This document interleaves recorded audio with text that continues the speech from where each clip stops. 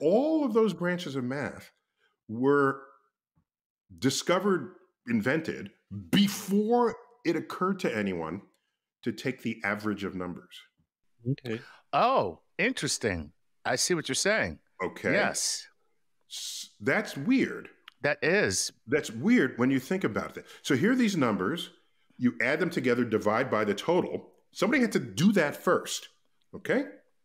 That didn't happen until, when did I have it? Late 18th century? Long after calculus. Newton had calculus in the bag, okay? By the late 1600s, early 1700s.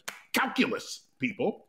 And now someone later on says, let me sum these numbers together and divide and see if that means anything. Well, that's early statistics. Right.